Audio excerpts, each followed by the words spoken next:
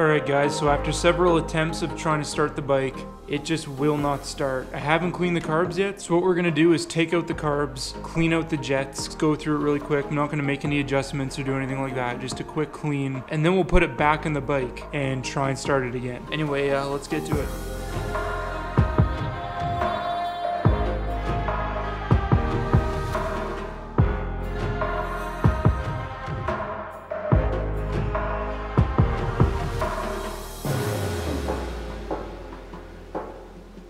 Alright, so I got the carbs out, and what we're going to do is just take off the bottoms of the carbs, and we're going to check the jets and just take them out, clean them up pretty quick.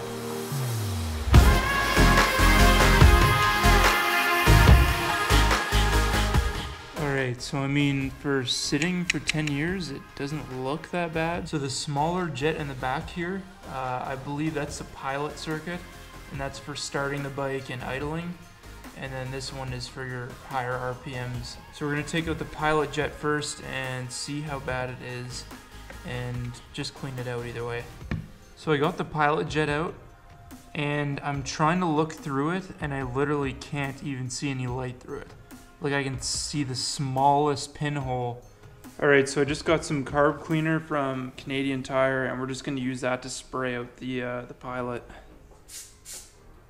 Alright, so I put the pilot jet back in, so that's good to go, nice and clean. Taking the main jet out now. That also looks pretty clean, like you can see right through that, no problem. So, alright, so I'm going to continue with taking the rest of these off, checking all the pilot jets and main jets. Just kind of having a look in there, so I'll just get that done quick. Every single one of them was like, I could barely, it's like it got progressively worse towards this side. Because this one was so bad I couldn't even see any light through it, period. These two were like a little tiny bit, but as soon as I blew it out with the carb cleaner and some compressed air, it was like perfect. Same with this one. Like it might actually start now when we put this back in. So we're not gonna do a full clean. This is all I wanna do because we just wanna get the bike started. I don't need it to run perfect or anything like that. Later on in the build, we'll actually rip this whole thing apart and rebuild everything that we can on this and make it look brand new and work like brand new. So for now, I'm just gonna put the covers back on and we'll put this back in the bike.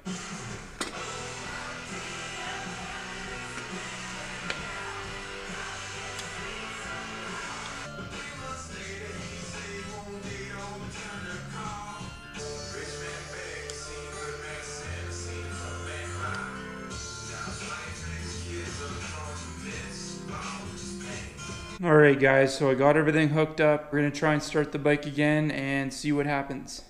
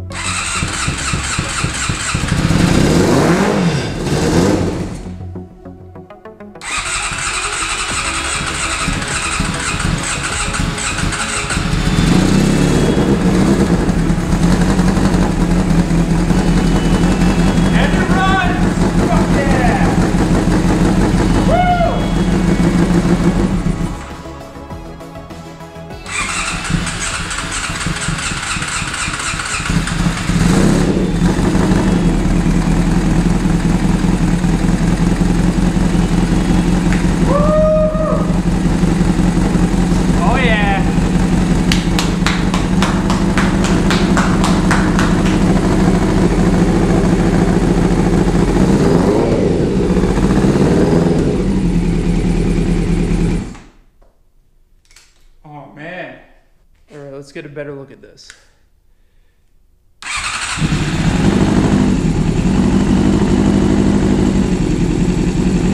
This thing hasn't run in over 10 years, and now it runs. After weeks and weeks and weeks, non-stop effort, it finally runs.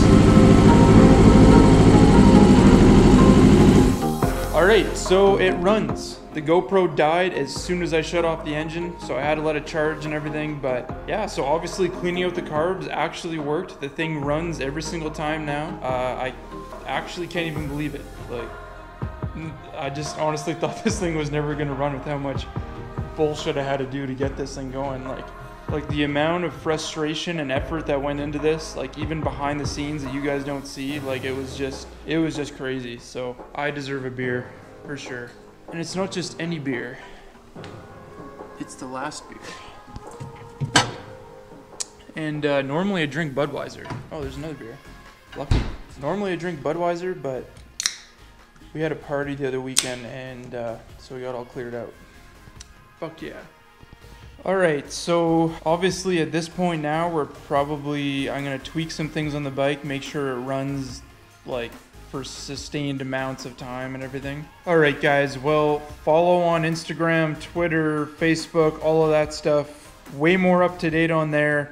Way easier to post pictures rather than editing and uploading videos, so go check that out. Anyways, I'll see you guys in the next one, and we'll start actually tearing down this bike.